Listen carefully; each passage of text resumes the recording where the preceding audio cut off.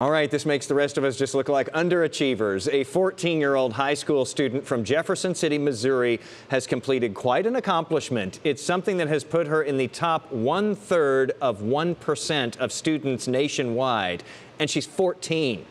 ABC's Will Gantz explains. Ava Fleury just got a perfect score on the ACT, and she's only 14 years old. I just wanted to jump up and start screaming happily, but everyone else was quiet, so I had to kind of refrain from that.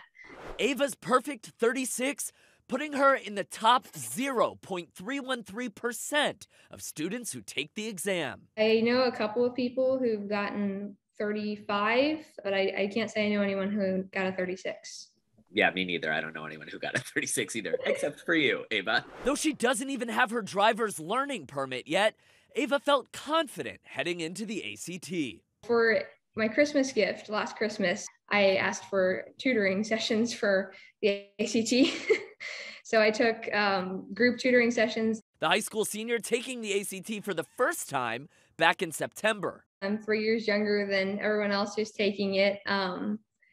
And I made my mom come in there with me and find the classroom that I was supposed to be taking the test in. That go around, she scored a 34, which puts her in the top 1% of test takers. I've always kind of been a perfectionist, and I was just like, I really want to know that I'm doing my complete best that I can absolutely do here. When people see all that you've accomplished at such a young age, what do you hope the message is? A quote that I recently read, and I've been trying to live by this, is you don't have to be perfect. You just have to be present and persistent. So in other words, you don't have to be flawless. You can just, as long as you're there and you're trying, that's all that matters. Ava will finish up her final few high school classes before heading to undergrad somewhere near home. She's only 14, remember, and she wants to major in biochemistry or biomedical engineering, and eventually she'd like to be a cardiologist or a neurosurgeon.